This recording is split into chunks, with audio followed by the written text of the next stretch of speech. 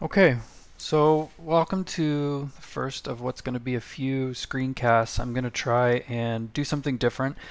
A number of my students asked me to put together some recordings of me working through code and showing examples of things that would supplement the lectures that we would have.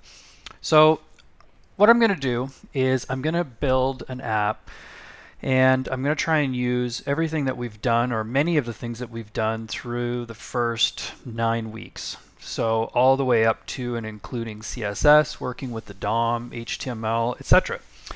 Lots of JavaScript and so on.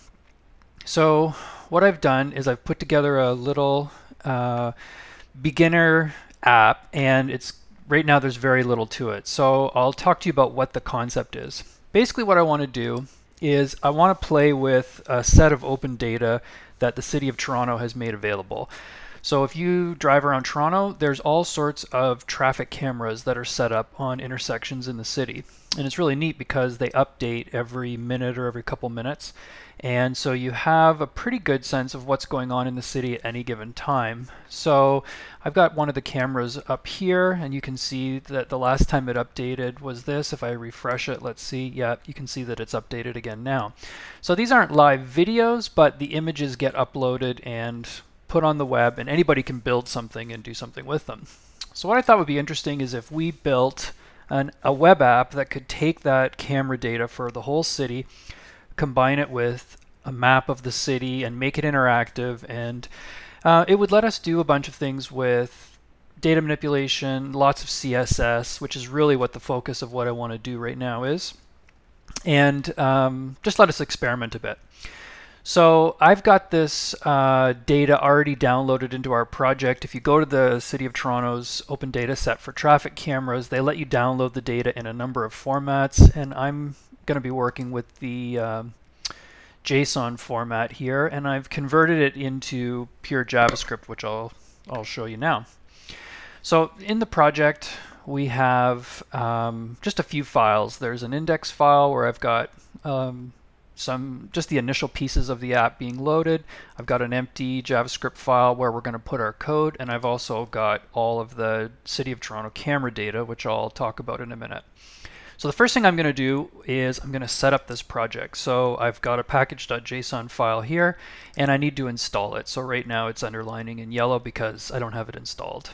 So what I'm going to do is I'm going to open up a terminal, and I'm going to run the command to install everything. So npm install, and press enter, and this will take a little while. So what it's going to do is it's going to create the node modules directory, and it's going to download and install all of the various dependencies that it has. So in our case, we're going to use this one dependency right here, light server, which is going to be used to allow us to write our code, and every time we save our files, it's going to update those files, and we'll be able to see what's going on in real time. Okay, so I'll let this work away, and we'll come back and work with this in a second, but let me just show you what's going on with these files.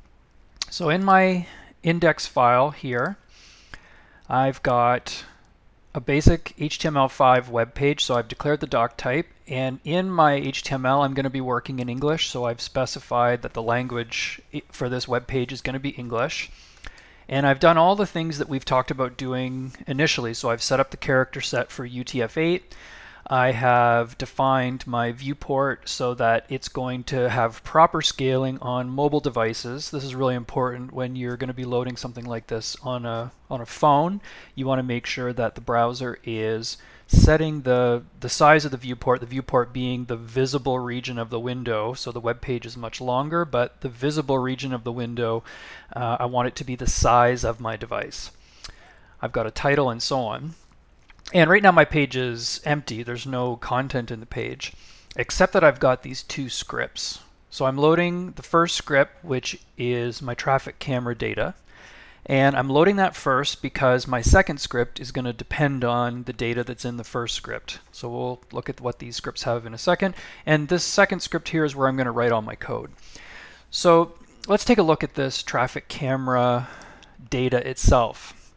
So what we get here is I have a variable traffic cameras equals, and it contains objects. So each one of these objects is data about a particular intersection in the city or a particular camera in one of these intersections. And so what do we have? Every camera has a number, it has a name, so what intersection is it at, York Street and Bremner Boulevard. It has information about the latitude and longitude for the camera in the intersection, which is going to be really useful for us because it's going to mean that we can use it to put it on a map. And then finally it has information about different camera views in other directions from this intersection. So if you stood in this intersection and you looked north, or if you look to the east, south, or west, whether or not there's another camera that you could look at. So I have a big comment up here at the top that talks about how this data is structured.